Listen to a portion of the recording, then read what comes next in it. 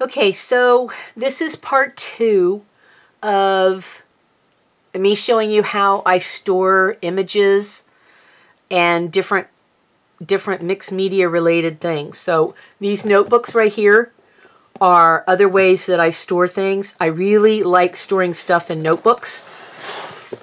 I have 2 bookcases that have different kinds of things like that on them. One of them is for my knitting and crocheting, and patterns are stored in notebooks that I've printed off and used over and over, and I put them in sheet protectors, then I put those in the notebooks, and I find that's easier. As much as I like looking stuff up on the internet, when I knit, I don't want to knit from my tablet. I want to knit from a piece of paper so I can write notes down, cross things out, because sometimes patterns have errors in them. So I find this is a much easier way to store stuff. Then the other bookcase has mixed media things on it, and these are the notebooks that are stored there. So the first one is a skinny one. This one is labeled ATCs, postcards, and minis. I think this is an inch or 1.5 inch width notebook. Let me make sure you're backed out so you can see. Yeah, okay. All right, so I make ATCs and then never send them anywhere. So here is my collection of ATCs that I made for no reason, thinking that eventually they end up someplace, which they have not, except for they ended up in here. This is the baseball card, for lack of better description, and I think that's pretty accurate. What I got them off of Amazon is this is the baseball card holder. You know, it's got 3, 6, 9 places, and you can do 18 because you can do back to back. So these are how I store ATCs that I make that are waiting to go somewhere. And I find it's much easier to do it this way than any other way that I've found. These are images that I drew to be used on ATCs. And I store them in here with the ATCs. These are minis. Oh, sorry, the glare. These are minis that basically they're a little over a 2x2. Or a 20, I guess is what people call them. Again, these are the ones that are a little bigger than a, boy, that glare is terrible. A little bigger than a 2x2. And some of these are watercolors. Some are mixed media doodle type stuff. Let's see, what are these? These here and this one are watercolor, on watercolor paper. These, I'm not sure where these are on. Whenever I do, oh, there's nothing on the backing. Usually I try to, this is cardstock. Usually when I do them, if they're going to be something that somebody might hang on to for a while, I try to make the back of it harder. Like I'll glue this onto cardboard of some kind. So that's all this is. This is just storage for ATCs. ATCs that, like I said, that I've made or that I've received. These ATCs right here. Well, this is more difficult than I anticipated. These ATCs right here are ones that were gifted to me. These 2 are from Linda McCullum. This one's from Peg Robinson, and this one's from Lindy Lazard. She does not have a YouTube channel, but I know she watches. Okay, so there are those, and I usually try to keep their addresses and stuff on the back, which I should have covered up in the beginning. All right, so I have an empty page, empty pages, and here are postcard size. Here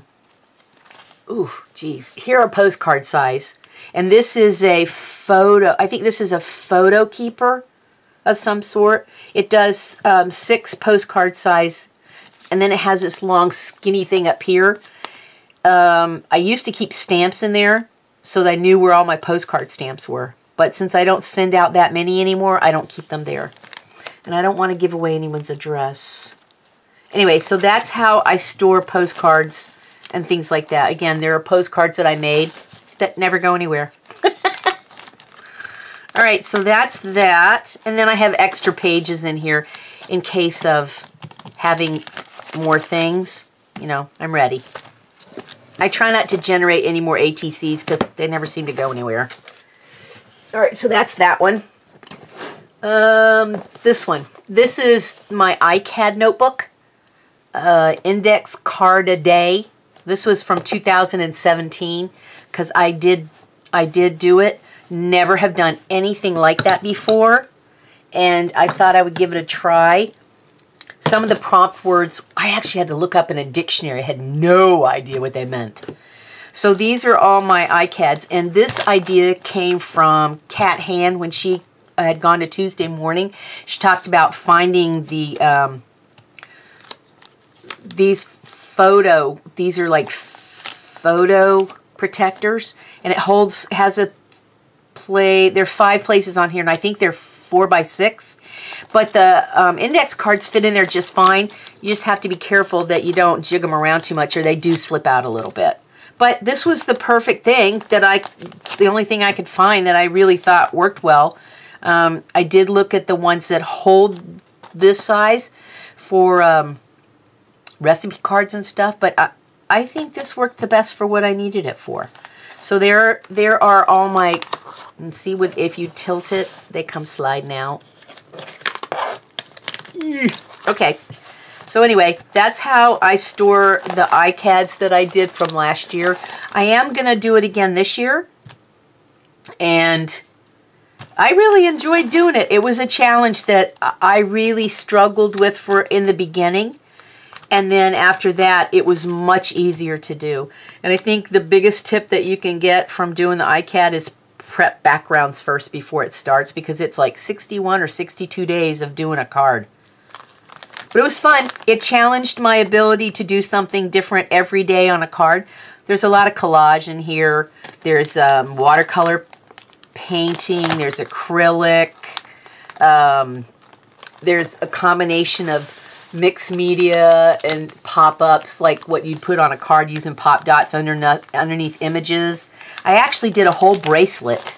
Let me see if I can get this out of here. And I put them on Instagram every day too when I did. Oh, a little bit of snag here. All right, so I actually glued a whole bracelet onto the card so you can see it's got texture to it. I glued die-cut buttons, and I glued cardboard buttons that I got in different things, and then I glued charms as if it was on a charm bracelet. That one was the most unusual one I did, I think. And I didn't want anything to happen to it, so that's why I really needed to put these in some kind of a keeper of some sort. But it was fun. I mean, I really enjoyed doing it, so I'm going to do it again this year. And I also, when I bought those, I also bought enough of these that I can do it again this year. So my label on the end will say iCAD 2017, and then I'll write down there 2018. And if I can keep it going until the notebook fills up, then I'll just keep using the same notebook for all the iCADs, and I won't have to look anywhere else. If I need inspiration, I can just go to that notebook and look it up. All right, this one has nothing on it, but I know what's in it. I need to put a label on it, but still, I know what's in it. This idea came from Carla at Kagedfish. She does a lot of collage. I do collage, but not as much as she does, but never hurts to have supplies. So what she told me she does is she goes through magazines and looks for colors on pages. So then she takes them and puts them into some kind of a keeper and keeps all the colors together. So I put the colored cardstock behind it because I thought it would be more manageable. And then if I saw the red page, I knew that these were red images in here. And see, I have some solid colors on one side, and then, sorry, then I did the prints on the back. But not all of them were like that. It's just this was a large sheet. Then I have my orange. And if you notice, it's my Roy G. Biv arrangement. This is the easiest way for me. I don't know. So there's the orange. And I just find papers that would make great background for collages. And I'll cut little strips or rip little strips off of pages in magazines or books or whatever and put them in here. It's not like cutting regular images. These are strictly for backgrounds. And there they are, just in here. So you can use the front and the back. If you wanted to do, like if you wanted to put solid colors on the front and a print of those sort of colors on the back, that'd be great. And this one, I just love this image. I think this is one of my favorite ones. I found this in a magazine. This is corks. I just thought that was so cool. And every time I look at it, I think, wow, that must have taken forever to put all those corks like that. And just think of all that wine. Somebody had a great time. All right, so there's my brown ones. And then I did black and white or print of some sort. This one are cream tones, whites, beiges, you know, those kind of colors like that. This one just has calendar pages in here. Then Kat Han was talking about using these folders in her stuff. And I really like these folders because it has pockets in it. So I thought that was great. So these are the large ones that are patterned ones that I'm really not sure what to do with, but I could not pass these up. Look at all that. Let's look at the bottom first. How wonderful is that? With the card catalog where you pull the drawers out. Telling you, that is so wonderful. And then all the ribbons. Just love this picture. It has so much color and character to it. I can't bear to tear it up right now. So anyway, so I just collected things that I thought were interesting patterns in here. And you know, they're just all in the back in a mumbo jumbo back here. No rhyme or reason to this, as usual. All right, so that's in the back. These are how I store the color stuff. As you can see, it's not very thick. I probably could use a thinner notebook, but, you know, this is it for now. I think I had this notebook on hand and didn't want to go out and buy another notebook. I just swapped some stuff around and ended up with an empty notebook and put it in there. All right, so this last one, or the next one, has this giant arrow on here because I'm a goober. And every time I pull this off the shelf without the arrow on it, I inevitably dump stuff out on the floor. And I got tired of dumping stuff out, so I put the arrow on here to remind me, this is up, and this, going this way, the other way, is a disaster. So that's why I put the up arrow on there. I know what's in here. These are my die cuts, extra die cuts, bits and pieces of other projects that I didn't want to get rid of because I really like them. You guys saw this in the photo paper. Geez, I hate the glare on here. The photo paper jelly session that I did, where I did the doodle flowers on the jelly on the photo paper. So that's what this one is. Then there's just all kinds of miscellaneous things in here, like envelopes, large and small, a ton of cardboard die cuts, you know, that kind of stuff that you do too many of, or somebody gives you something and you can't bear to part with it. I do keep things like that. Now I used, this one had a bunch of hearts in it, and I used used up all the hearts on a glue book. And so now I have an empty place, which I'm happy about. The less stuff I have in here, the happier I am. Some of these guys have been in here a while. So anytime I can use a die cut and not have to whip out the Cuttlebug, and I have what I need in here, I'm good to go. These all say, thank you. Let's put my hand underneath there. These all say, thank you. What a pain to pick all those little things out. So I saved them because I was not going to do this again anytime soon. And like I said, it's just miscellaneous items that I didn't want to get rid of. And here's more of the baseball card protectors. In the back, I used the same photo, the 4x6 photo ones, to store the larger images that I just couldn't get rid of. There's tons of butterflies in there. When I made cards, I was newish at doing this, I would do a bunch of stuff like this where I did cut out the scalloped and then cut out the oval to go on it, and I ended up saving them because I thought, wow, I put all that work into it, and now I still don't use them. But, you know, I hang on to them. That's the crafter way. Then there's embossed images. Like these are all Easter eggs, swirls, that kind of stuff. That could be used in mixed media later. And I do, just because it's in the binder doesn't mean I don't use them. Because the binder's real close to where I sit. So anytime I need something, I dig through here. These are flower parts, window seals, windows. These are just miscellaneous items that I put into sheet protectors. And these are strips of scrapbook paper that need to be glued onto some kind of a surface. So that's those. All right, so let me get the other thing that I store stuff in. It's kind of bulky. Okay, so the other two ways that I stored, or the same way but two different items that I stored scraps are, I bought these 12 by 12 accordion style keepers. This one's labeled scrapbook scraps. This is scrapbook paper scraps. And again, I pulled the labels off. I did the Roy G. Biv, and on each label I put the colors, and then at the back I did printed items, like printed scrapbook paper that didn't, you know, had 55 colors on it and didn't really fit in one of the colored pockets. And that was really nice for the longest time. But unfortunately the sides, and I just split the side right now, the sides split open on them. Oh, where's my hand? The sides split open, and I didn't find that especially funny when I had to pick up all that stuff off the floor.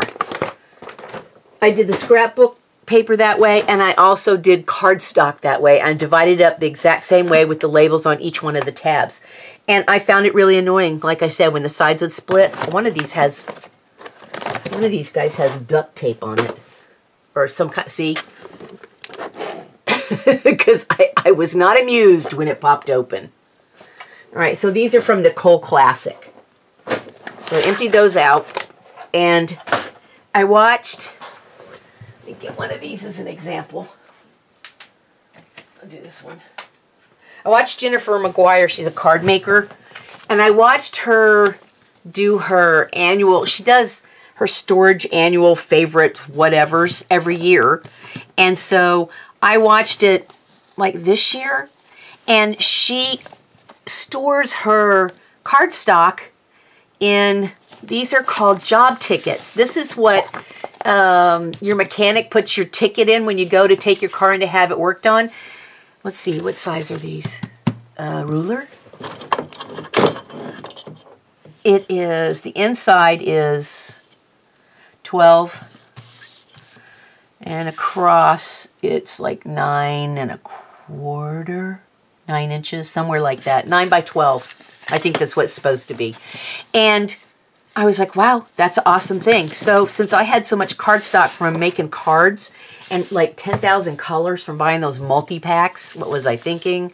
I put my cardstock here, and I divided up all my colors from my cardstock and put them in these tickets, and then I put those inside magazine holders according to the color. Yes, I divide stuff up by color everywhere I go. All right, so that's that. And then I thought, well, if that works for that, so I'm going to take out all of my scrapbook paper scraps and cardstock scraps, and I'm going to do the same thing for those. So that's what I did. I took all the scraps out of those accordion holders, file holders, labeled my, this says red, labeled these, and then put all my scrapbook scraps in here.